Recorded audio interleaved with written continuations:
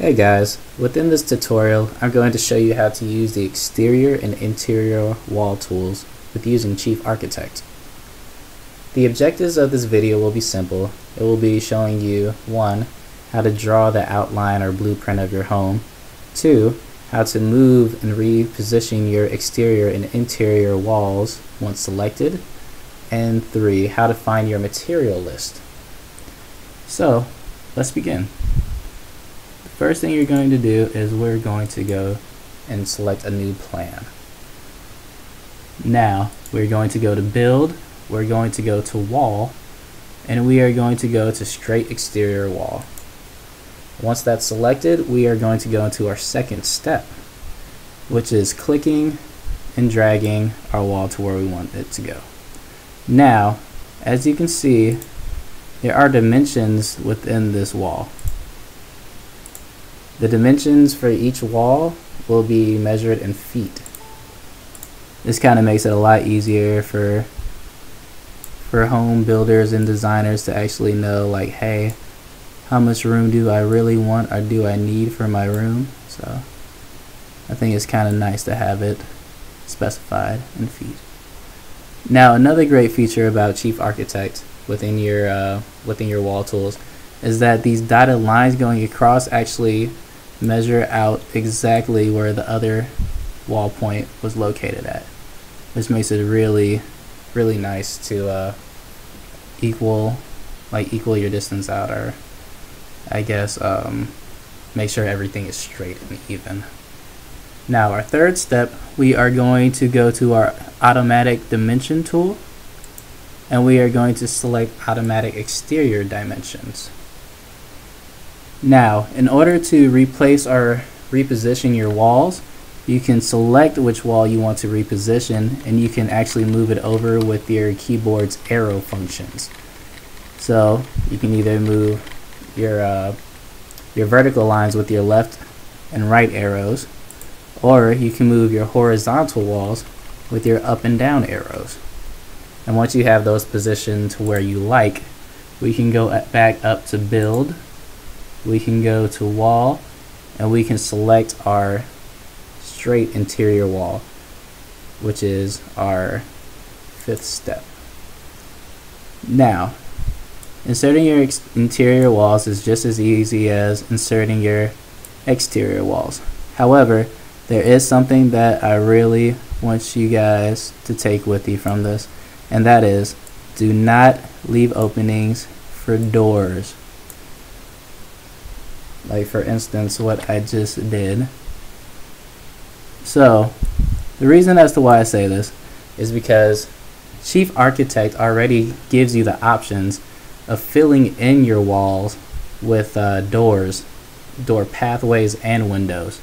So you don't need to do this extra step in leaving things open. Plus, when you actually have to name a room, in order for you to name a room, your room must be closed. And of course, if your door is open, you have to take additional steps in closing those doors, which is no fun.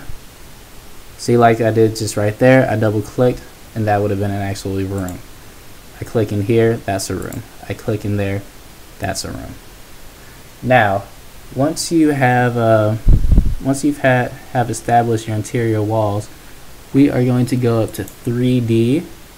We are going to go to camera perspective view, and we are going to go to our floor overview to get a better look at what we've created so far.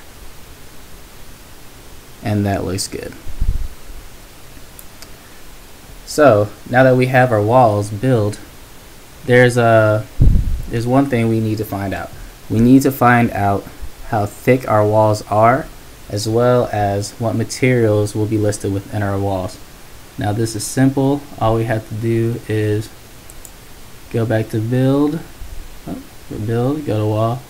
We can start checking with our straight exterior walls. We can select that wall, and we can double click on it. Now, as you can see, there are plenty of options here concerning materials, thickness, and just things that can be inserted within your wall. Now, Chief Architect already has a default for your wall options. However, you can change those to however you like. And that is how you insert your exterior and interior wall tools with using Chief Architect. Now, do you remember what steps we've taken in order to do this?